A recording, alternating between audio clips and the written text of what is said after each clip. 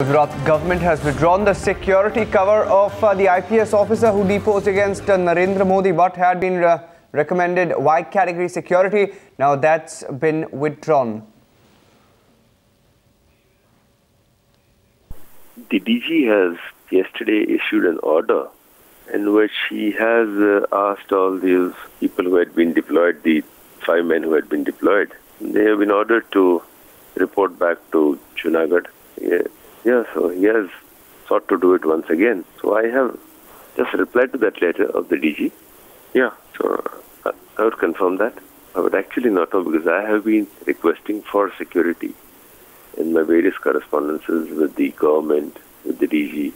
I would not know exactly as to what has triggered this order once again. Because the order has been authored by the DG, so he is the best man to comment upon it.